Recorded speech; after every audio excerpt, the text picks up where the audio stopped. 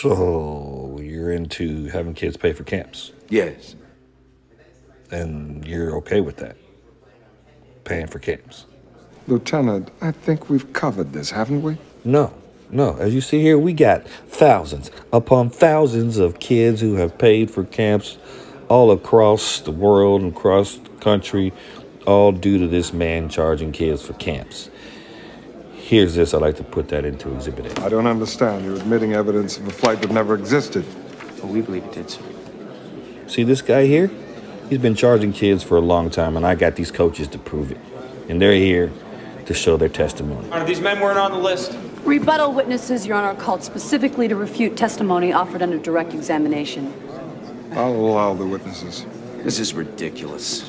Yeah, your actions are. The tower logs, for Christ's sake. Oh, we're going to get to that. We're going to get to the flights and how many times you charge kids to go to camps and how many times you had to pay for travel. But what I want to know, and did you order these kids? That's right. Did you order these kids to go and pay for camps? That's right. Did you order these kids to pay for camps? Ignored the order? These coaches? You charge these coaches? No. You charge these kids, but you don't charge these coaches? This is ridiculous. No. So you're all about giving everybody an opportunity to come to these free camps and participate? You ever served in an infantry unit, son?